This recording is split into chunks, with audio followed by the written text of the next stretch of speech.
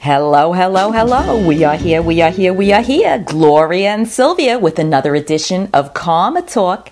And today, we're going to get very up close and personal with Marguerite. Some of you read about her recent surgery in her very moving blog. We hope you had 7 days to read it because it was so long.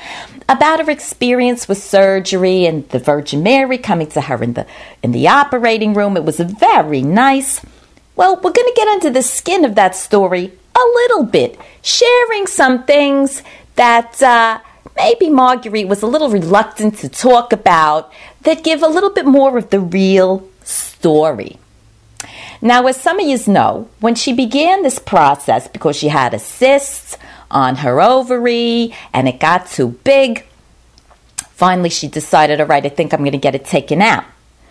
Now, when she started talking to all of the gynecologists and surgeons, they said they practically wanted to give her a hysterectomy for this simple little cyst. She couldn't understand it. All right, so she had to talk them down to taking both ovaries and fallopian tubes to only one. And then she had to work on them about that. Okay, why do you need to take this out?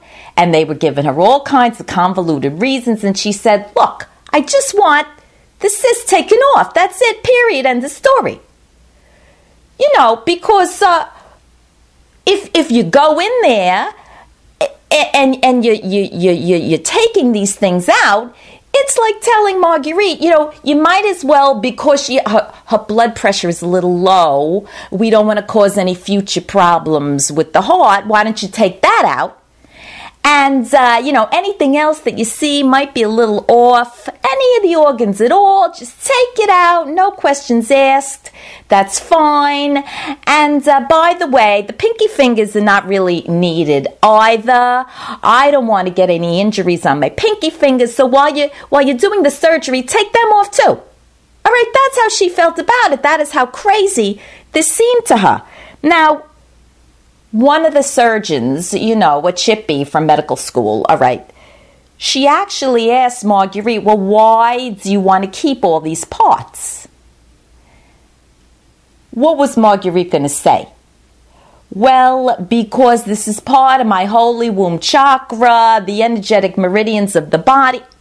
This woman, she started to say these things. The woman glazed over, and she knew it was over right then. All right, that was not going to be the surgeon for her. She was able to find somebody very nice, but the whole thing was crazy from the start. Now, she starts preparing for this process a month in advance, and she finally gets to the hospital on the day of.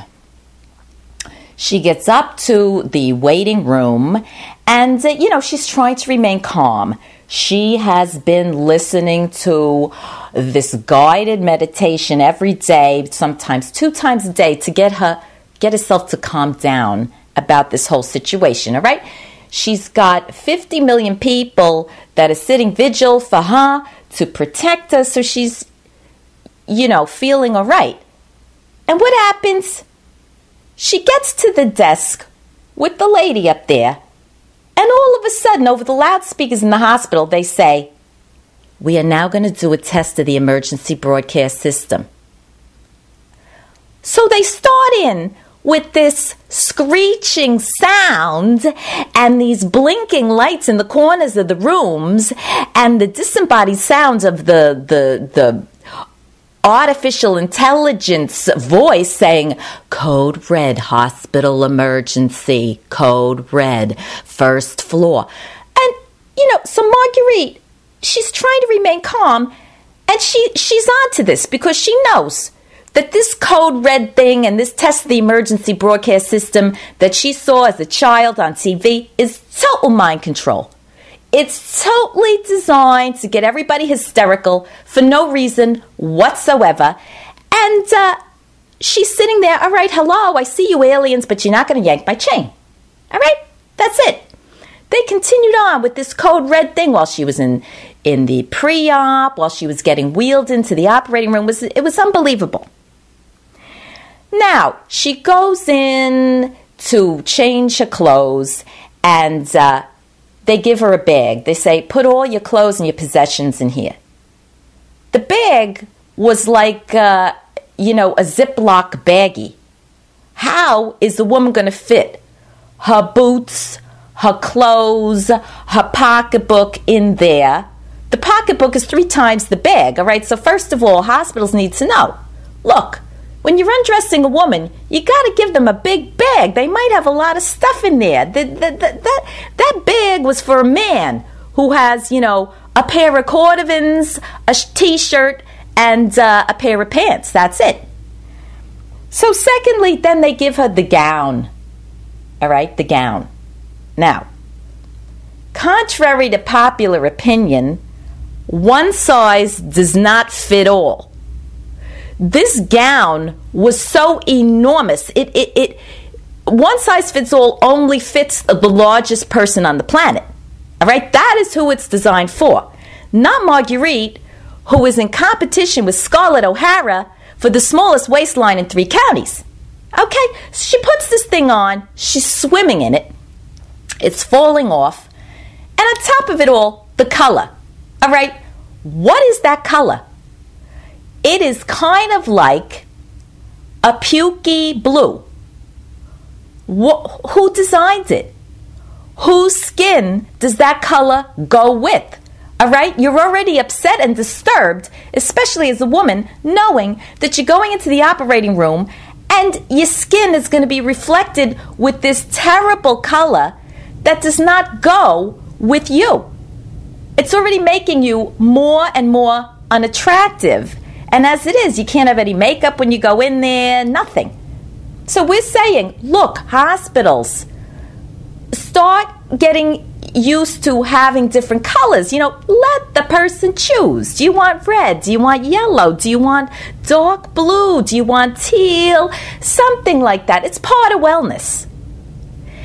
And we're going to suggest that we have the Gloria Sylvia logo on the hospital gowns. We think that would be a very nice idea because it gets people to lighten up and start laughing right away. All right, so we're going to put in a suggestion to the suggestion box in the hospital as soon as we can. All right, now, so she gets into the pre-op place and they're putting all the IVs in and everything. And it's at this point that they give her the permission forms. Now, these permission forms tell you, they notify you when you're already there lying down with needles in your arm and everything, about what could happen in the surgery. They inform you, you could die, you could become maimed and blind, you could become a vegetable. What are you going to do at that point? You're already started. Are you going to say, oh my God, this sounds terrible, I've changed my mind, take these IVs out, I'm going home, give me that Ziploc bag back, I'm putting my clothes back on. No, you're not going to say that. Now, luckily, Marguerite was tipped off by a family member beforehand, get this document from the surgeon, which she did, so she was prepared. She didn't even look at it to remind herself of the terrible things that could happen. She just signs her life away, and that was it. Now, next, these staff members are suspiciously telling her all about Italy, how they're going to Italy, they're interested in Italy. Oh, we notice you're Italian. We're so interested in that. And the one guy, 3 times he starts bursting into Andrea Bocelli songs. Now, Marguerite, she's lying there. She's saying, my God, I'm trying to be traumatized over here. What are you people doing? You're distracting me. I want to bop you in the head. Finally, she gets the message. Oh, my God, my grandma's here. My grandma's here because for her, the Holy Trinity was Jesus, Pavarotti, and Bocelli. Now, this guy's singing Bocelli, and Grandma, she was so proud of her her Italian heritage. Every time somebody would come over, Marguerite, she would have the photographs of the entire family line on the table. She would go through who was who, going back 3 generations. Nobody could remember the story, so she would tell them again and again every time somebody came over. All right, so her grandmother was there. She was so happy about that. Now, the next thing was she was a little concerned about nausea. So she said, could you give me something? So they tell her that they're going to put the scopolamine patch behind her ear. She says to herself, scopolamine, that sounds familiar. That sounds familiar. I think I heard David Wilcock and Corey Good talk about scopolamine. Sure enough, after the operation, she goes home. They call it devil's breath. It's a drug from Colombia that's used to mind control people, take away their total free will, etc., etc. But she lies there and she says, she says to herself, you could mind control me from here to Mars. I don't care, as long as I don't throw up. Put it on. All right, so they slap on the scopolamine patch, and that's it. Now, when she comes out of the operation, she doesn't even know that the operation happened, and she's in that beatific state. The Virgin Mary is coming to her. Because why? She finds out that they gave her ketamine. All right, they might as well have given her LSD. She's an oracle. All right, she's going into these altered states. And, for her it was actually very nice because she could have an operation and be an oracle at the same time. And for her, that is a very efficient use of time. So she was happy about that. Now, then they give her the drugs to go home with oxycodone, all right, the opiate. Now she's thinking, my God, I could become a drug addict. Oh, my God. Either that or I could save it up and sell it on the black market. But she decided not to do that. She decided to just give it back to the hospital. At the end, she just put it in their little box there, and it was done. So that is some of the inside scoop of the story of Marguerite's surgery, the details that not everybody knows about. Now, after several weeks, it's all over, everything's healing, she's starting to do yoga, she's starting to dance, and she's starting to sing, and everything's happy again. So we are extremely happy for Marguerite, and we just wanted you to know some of the other aspects of what happened so that you could have the total story once you read her blog and once you hear what we have to say. All right? So, this has been Gloria and Sylvia with another edition of Karma Talk. And you know what we say. Keep laughing. Bye-bye.